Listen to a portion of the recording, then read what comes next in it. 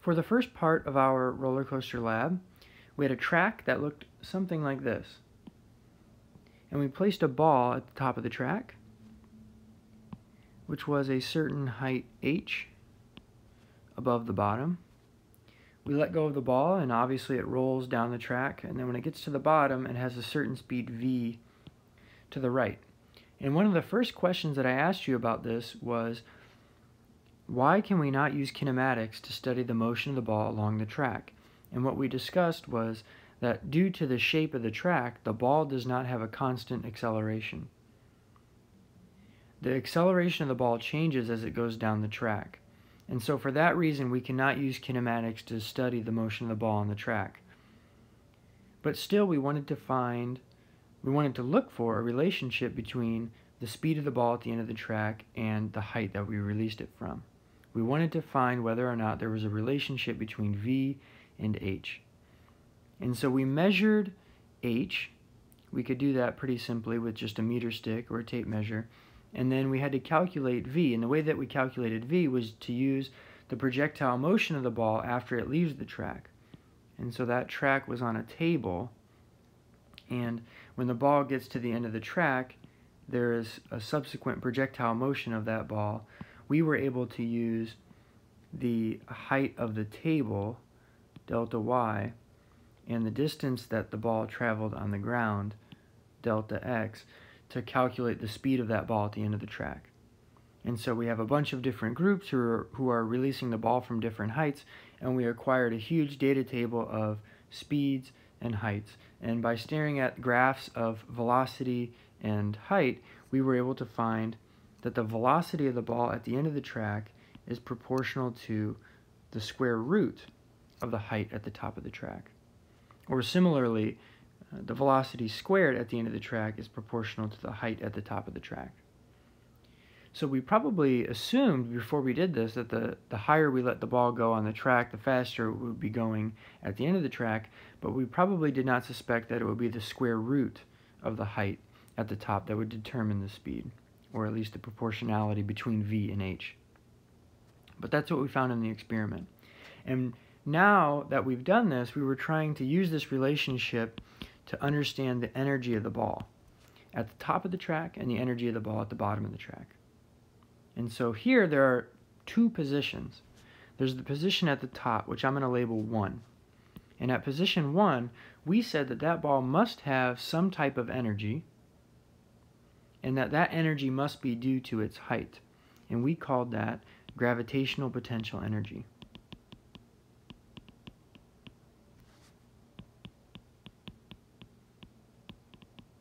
Gravitational potential energy. The first thing we have to understand about gravitational potential energy is that the ball itself does not have gravitational potential energy. That ball, or any object, only has gravitational potential energy because of its location relative to a system. And so when we say that the ball has gravitational potential energy, what we really mean is because its raised position in this system, it has gravitational potential energy. We know that it depends on that height h, in the form of the equation for gravitational potential energy, which we're going to write with a u and a subscript g, is equal to m times g times h. And so the first thing we see is that as h increases, the gravitational potential energy is going to increase. The second thing that I have to point out is that somewhere in all energy problems, we're going to have to indicate where h equals 0. There has to be a spot where h equals 0, otherwise how am I defining all of these other heights? And so in most problems, it is most convenient to say that h equals 0, which is our free choice, is going to be the lowest position that the object will ever get to. So maybe I've poorly drawn that up above, but here the lowest the ball will ever get to is that flat segment of the track on the right. And so that lowest position while on the track is where I want to call h equals 0. And then I'm going to define all of my heights above that point. And so h should be measured from the table up to the ball. And so when we're dealing with gravitational potential energy, we need to know the form of the equation, we need to know that h equals 0, and we need to know that the ball itself does not store that gravitational potential energy, but due to its location in its system, it has gravitational potential energy. And then when the ball gets to a point lower in the track, point 2, I'll label, we said that the ball has some kind of speed energy, and we called that kinetic energy.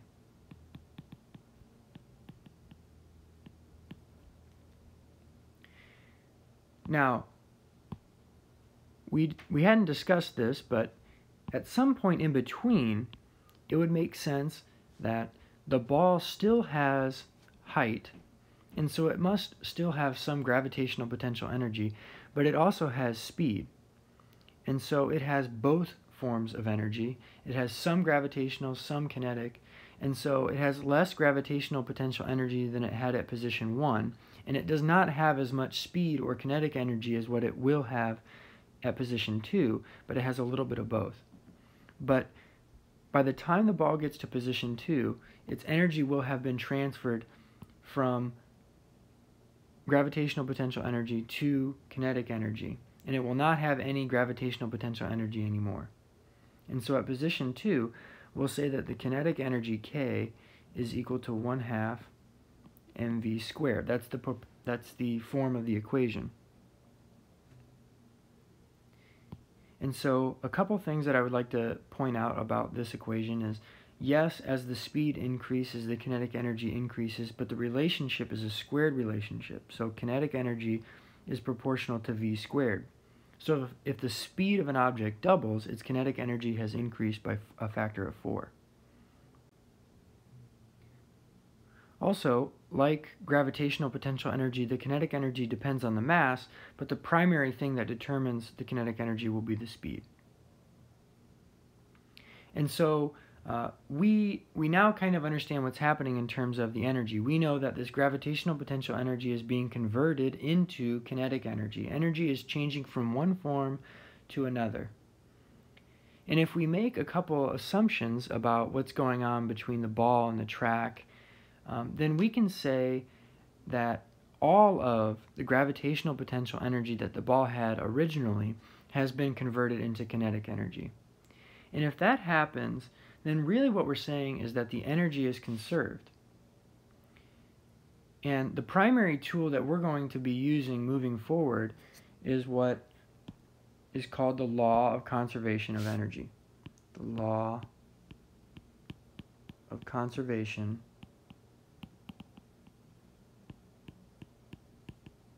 of energy. And the law of conservation of energy says just what I've just said, right? The energy at the beginning, the initial energy, EI, is equal to the energy at the end, EF.